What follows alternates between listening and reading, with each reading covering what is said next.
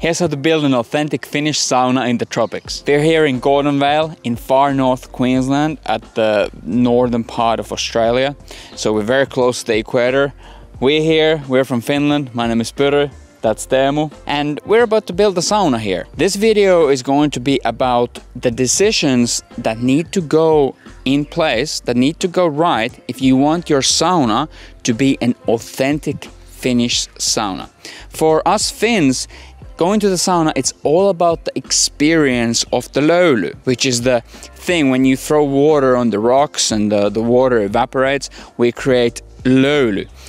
That is the whole point of going to the sauna, and every single decision that you make when building your sauna is going to influence how pleasant that löyly is going to be, all the way from what kind of an element you should choose, what kind of materials you're going to use, how your airflow is going to work. All these things are going to be critical, and a lot of people are really overlooking these things. So these are the things that we're going to be focusing on in this video. Now obviously I have no clue how to build anything, so that's why I brought my best friend all the way from Finland, Teemu from Apujoukko, which is a fantastic construction company in Espoo. Teemu has donated his time. He's amazingly promised to come and help us to actually make this dream come true, and he's a complete professional. So Teemu, what's our first step? What are we doing here with this sauna? Obviously we've kind of, we've ripped it apart. Yeah. And we've just got the skeleton left here. Yeah. So what is the number one thing that we're going to focus on and we're doing right now? We're going to seal the concrete. Yeah. And after that we're going to redo the roof. Yeah. Yeah, that's the first step.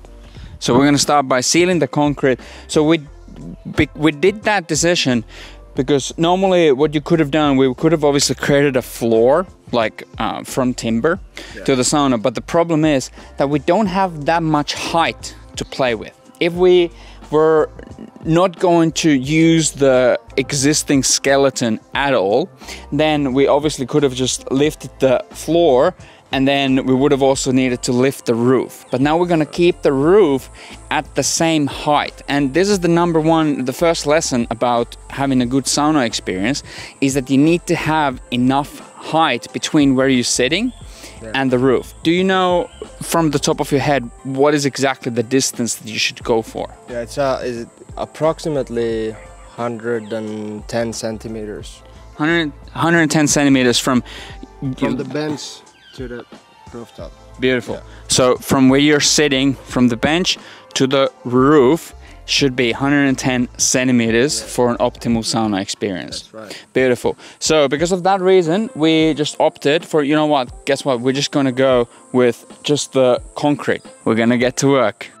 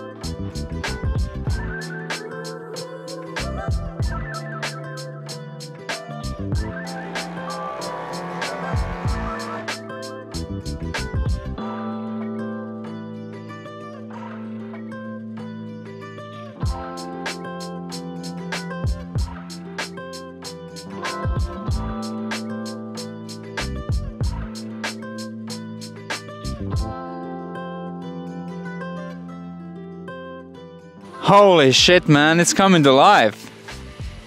Yeah, man. What a savage. This guy's making it happen. It's crazy. It's all him, by the way. Like I haven't touched a thing. It's incredible, like this just wizardry that you're able to do with some timber. Yeah, I don't know. Doesn't feel like it in here. Yeah, well, that's right, because it's been a bit of a challenge, because carpentry in Finland is very different to carpenter here in Australia. Like we've done so many trips to Bunnings, and what did you say? It's like shopping in space. Yeah, it felt like that. Yeah, for sure. Yeah. So I thought we'd talk about one interesting feature we have here. I've noticed that we've actually got a little bit of a space between the wall and the floor. Like we're literally going to be leaving it open. Of course, we'll put a screen there so that like rodents and wildlife can't crawl their way into the sauna. But why have we decided to actually leave a bit of a gap in the bottom of the sauna? So the airflow can the air can move and it can dry easily. Besides, like it's good for the quality of the löyly? Yes, of course. It's important for a good löyly to have a good airflow in the sauna. So we need the fresh air to coming in from the bottom, and then we need air to be going out from the top as well. Yeah, that's right. Fantastic. Not far off from now. We've got the main frame is pretty much done. Yeah, pretty much. And the next part is going to be, are we going to do the exterior cladding or the interior first? Exterior first. Yeah, that's what I'm gonna start to do next. Fantastic. Let's keep rocking. And that's when things got really interesting, and I had to make the first phone call to the distributor who I bought the heater from. As we were loading the heater into the sauna so that Teemu could take some measurements and identify the exact location of where the heater would go, and we pulled it out from its packaging, we noticed that it had actually been damaged. So there's a pretty big dent on the right hand side when you're looking face on into the heater, and then also there'd been some impact on the back side of it. Luckily, this impact had only been to the outer shell, which is completely cosmetic, has nothing to do with the functioning of the heater. But regardless, I got on the phone and I called the distributor and I told him what we had discovered. And he was very apologetic, and he quickly offered that he's gonna send me a whole new heater for free. And that was very generous, and I was taken aback. But I declined his offer because we had actually realized that we needed something else. Because of the fact that we had decided to use the existing skeleton of the shed and not build a completely new skeleton, there was a very specific location where we had to put the heater onto so that we could actually still get a flue and a chimney through the roof without having to then touch the structural timber. So because of the fact that this location was very close to the walls, we had realized that we actually can't put the heater there because there are very specific safety requirements for when it comes to where you can actually position your heater, because the heater runs incredibly hot when you heat it properly, and that is an obvious fire hazard. It's very dangerous to put it too close to the wall. So the manufacturer has given these very specific dimensions that you need to have this amount of space between the heater and this amount of space between the flue and the wall. And because of the fact that we had to put the heater into this specific location, we did not have enough space. So luckily there is a workaround this, which is this protective sheath. This protective sheath takes away the need for these safety dimensions. So it cuts the safety dimensions dramatically to only a fraction of what you would need under normal circumstances without the sheath. And also I realized that this sheath is actually going to cover the cosmetic damage that had taken place to the outer shell of my heater. So I proposed to the distributor that could I instead have this protective sheath for free, and he agreed. So he shipped me one and it was happy days. And that's a pretty good segue to talking about the heater. Why did I choose this specific heater? And this is of course a very, very important topic for when it comes to the actual experience of using the sauna and the experience of the löyly. So I chose the Harvia manufacturer. I could say Harvia in Finnish, but in English you would call it Harvia. Harvia is the gold standard manufacturer of sauna heaters and saunas in Finland. I've been to a lot of saunas in my life, and in my experience, an overwhelming majority of positive experiences when the löyly has been really, really good, it's been with a Harvia manufactured heater. So because of that reason, I chose Harvia. Now, what about the model? Well, choosing the Pro 20 model, it was a pretty easy decision because I like my löyly nice and hot. Nothing is worse for me if I go to the sauna and it's not hot enough. So it would have been absolutely heartbreaking to drag Teemu all the way across the world here and build a sauna and then not be able to get the room hot enough for my liking. So because of that reason, we decided that, you know what, we're gonna go with a little bit more horsepower, although it's probably gonna be a bit of an overkill for the size of the space. But you know what, you rather have the ability to put a bit more wood into the heater and crank it really, really hot to my liking, as opposed to going with a smaller heater and then actually not having the capacity and the capability to get it hot enough for my liking. So because of that reason, we went with the Harvia Pro 20 heater.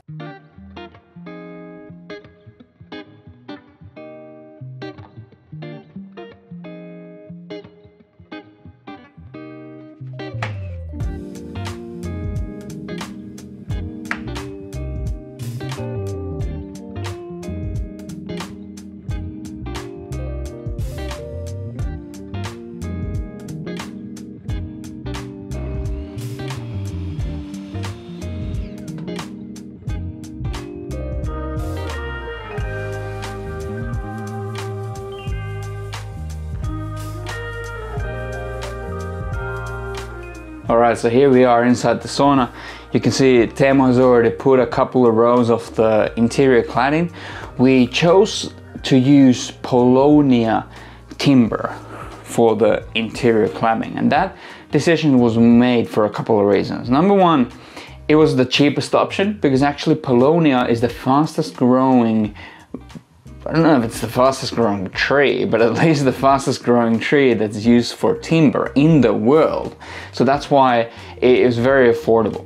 Secondly, Polonia is actually very light, so it's really easy to work with because of that reason. Thirdly, it's water resistant and also apparently termite resistant. So because of these reasons, it was a very obvious decision for the interior cladding here in the sauna. Other options would have been Western red cedar is used here in Australia apparently a lot, but it was a lot more expensive. And yeah, the other cool benefit of Polonia, by the way, is that it's not very conductive to heat. So usually when you're inside a sauna and you're throwing a lot of löyly and you're making the sauna very hot, if you touch the wall, you're gonna get burned because the wood conducts heat and it gets really, really hot. But Polonia does not do that. So Polonia should actually be very cool to touch, even though the sauna is very hot and the löyly is gonna be absolutely cranky. So the next steps here are gonna be obviously to finish the interior cladding, make the roof, and that is when things are gonna get really, really tricky for Teemu, because he's really gonna have to stretch his engineering and his carpentering mind and muscles, because we're gonna have to install the actual heater, and we're going to have to, there's gonna be a chimney that's gonna have to go through the roof, so there's gonna be a hole made for the chimney into the cladding and also into the sheet metal roof. And that is something that he hasn't done before, but I'm sure that if there's someone who's gonna figure it out, it's gonna be him. So let's keep rocking.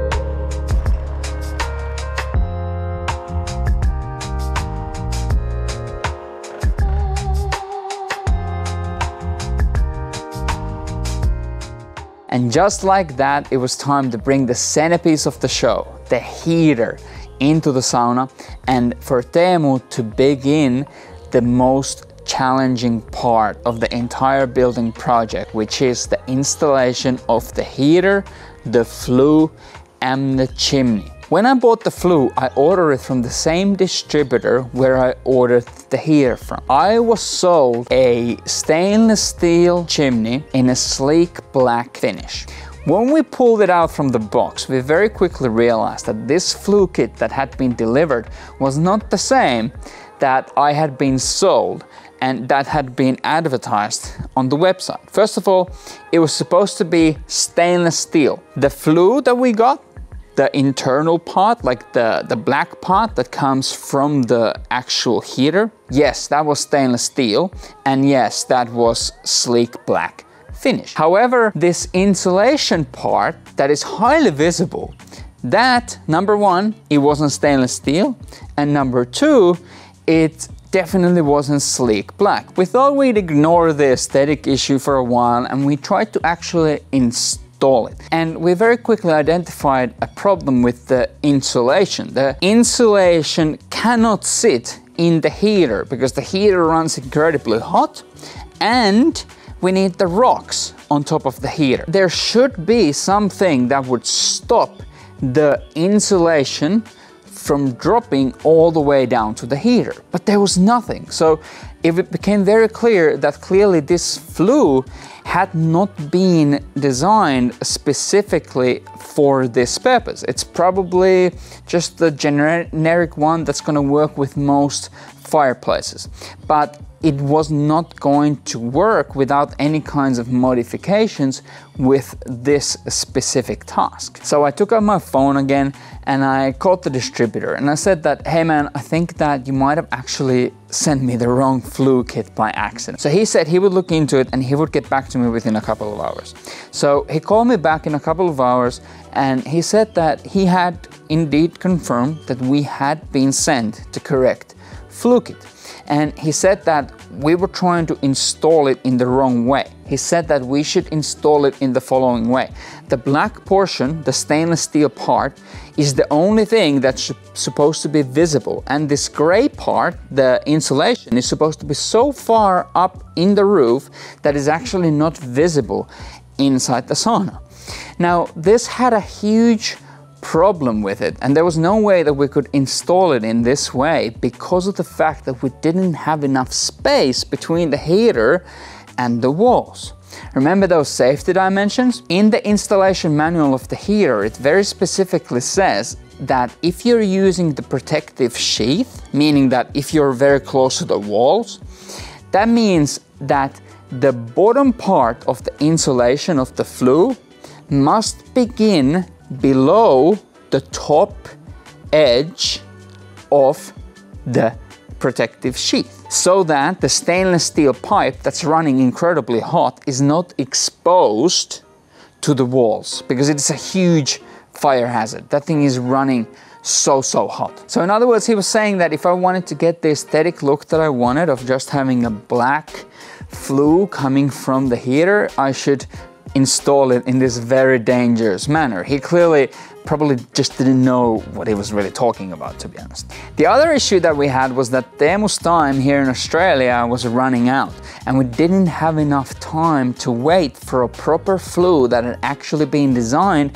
for this specific purpose to arrive here in Gordonvale. So once again, we weighed up the functionality versus the aesthetics, and we decided that, you know what, screw the aesthetics, let's just get it up there. So Teemu flexed his engineering mind and he came up with a great idea. So he drilled a couple screws through the insulation, which now then stopped it from dropping all the way down into the heater. So problem one was done, and then he completed the installation of the heater, the flue and the chimney in a safety dimension compliant manner. And he did a great job, but I wasn't completely satisfied because of the fact that I had been sold a flue that had not been specifically designed for the purpose that it was sold me for, and it did not match what was advertised on the website when it comes to the material and the color of it. So I pressed these points with the distributor and he agreed to give me half of my money back for the flue, which is $500, which was nice. So now that the flue and the heater had been installed properly, we were really close. All we were missing was the seats and the door that, incredibly, to me, to my mind, it's completely mind-blowing, but Teemu actually built these things by himself with his bare hands from some timber that we got. That was absolutely wild. I chipped in and I did something that I was capable of, which is to put the rocks into the heater, which is not exactly rocket science. And just like that, we were done.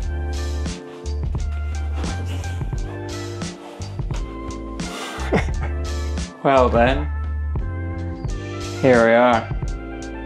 Got it down.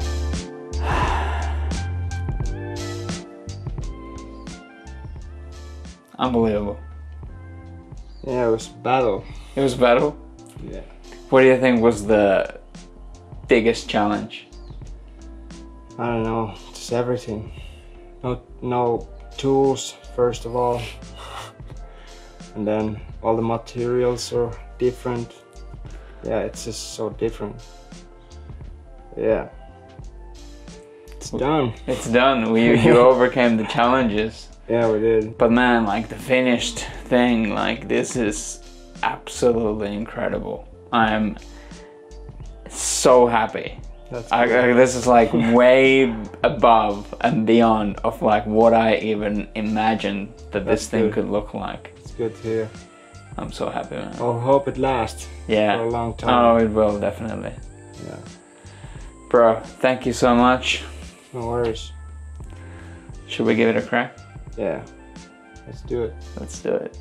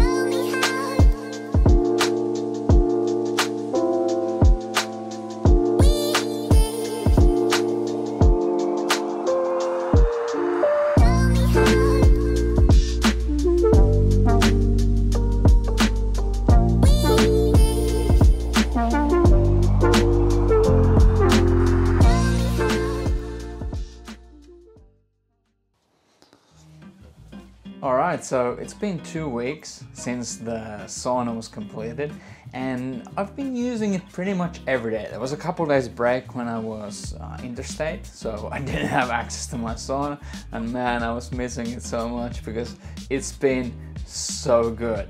I can genuinely report that it is one of the best löylys that I've ever experienced in my life.